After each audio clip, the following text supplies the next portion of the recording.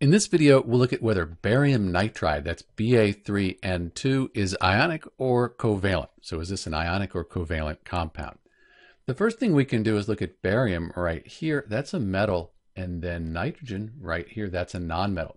Usually when we have a metal and a nonmetal, that's going to be an ionic compound. But we can also check the difference in electronegativity to see if that's the case. So again, we find barium, that's over here, 0.9, and nitrogen, 3.0. So we're looking at the difference in electronegativity.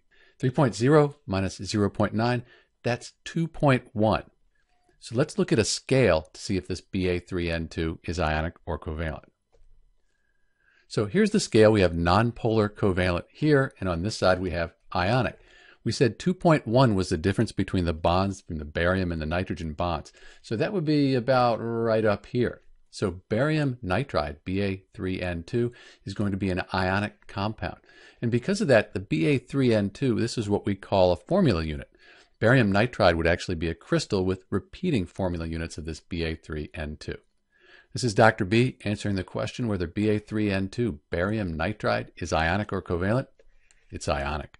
Thanks for watching.